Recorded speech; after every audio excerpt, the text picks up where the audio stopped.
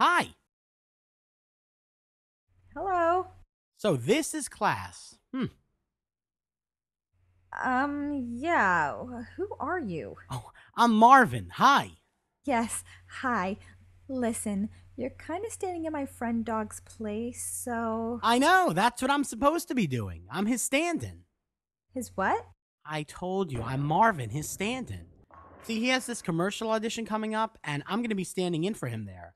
So I decided to come to his class. I figured I'd get to know him a little better. He's getting you to stand in from that audition. That's crazy. Hey, mine's not to question. Mine's to stand. So anyway, I've been working on getting him down. How's this? Ready? Okay. Okay. Okay, for real. Okay. Hi, it's Dog. Oh, I'm just so frustrated with these commercials. I wish someone would recognize my talent. That was okay, I guess. Just okay? Well, what was the problem with it? Well, to me, the biggest problem with that is that it didn't sound anything like him. Okay, how about this? Ready?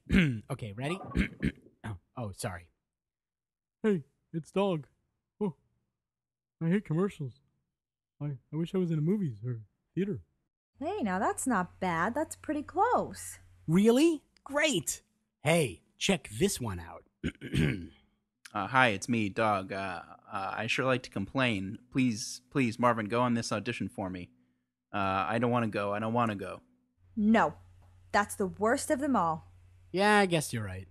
So, how did Dog end up getting a stand in anyway? Well, see, I'm Rex's stand-in in the movie he's shooting, Rough and Tumble. He didn't want to meet Dog at the park, so I stood in for him.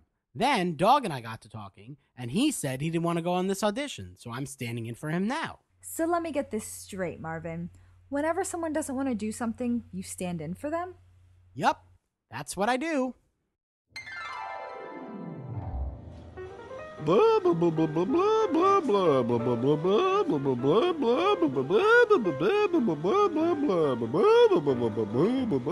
blah blah blah. Marvin, it's a pleasure to meet you.